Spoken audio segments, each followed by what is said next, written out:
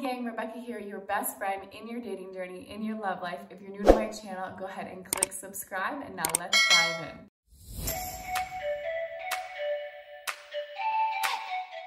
Okay gang, so this video is for the girl who has a bit of a wall up when it comes to men approaching her, or maybe she has a wall up in relationship with men. So this video is for you if you have a wall up and you know you do, and you're like, I don't know why it's there, but I'm just kind of closed off, and I really want to meet, I'm a great guy, but I'm not really allowing love in, and I don't really let men approach me, or I know I'm really not that approachable, or I have this wall, I'm like, don't talk to me, but I want to meet a guy, so like, what do I do? Okay, this is really common, so let's talk about it. Now, if we have a wall up, right? A wall meaning there's like these blinders right here, or there's this barricade, this invisible barricade, and we're walking around in public.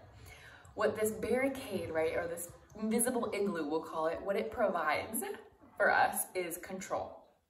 Right? Because if we are in control, you know, we're inside our invisible igloo, then we don't have to worry about anything that is out of our control approaching us, right? We don't have to worry about the unexpected that is outside of our control, right? Now, if you smile and you wink and you're like, hey, you can talk to me, you're inviting in the unexpected.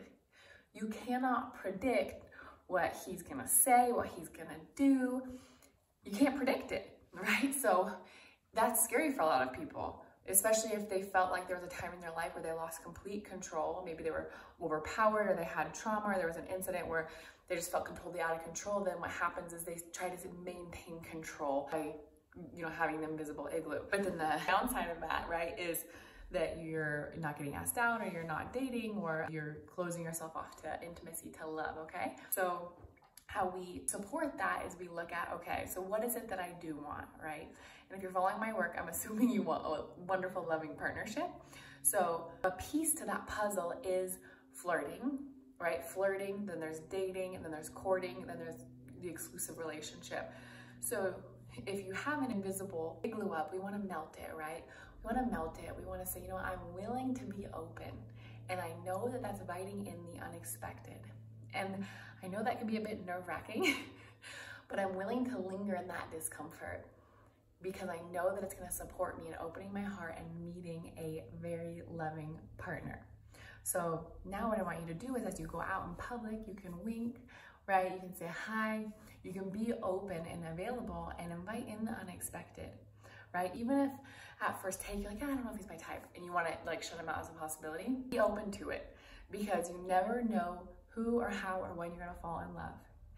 And when you guys say you smile, you wink, and you run off, don't do that.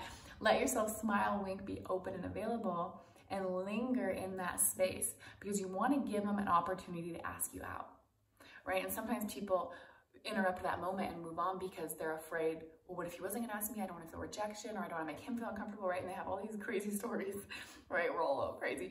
So you want to linger in that discomfort, and so that way there's space, or there's an opportunity for him to ask you out if he's going to, because know that fear of rejection is a real thing for a man, as is, right? So the more opportunities you can give to him, and the more you can show, hey, I'm available and I'm interested, I think, right? Or I'm interested, then you're gonna start getting asked out, and then it gets easier and easier, and this becomes your superpower, okay? So I hope that this video made a big difference for you, and I will see you in the next one.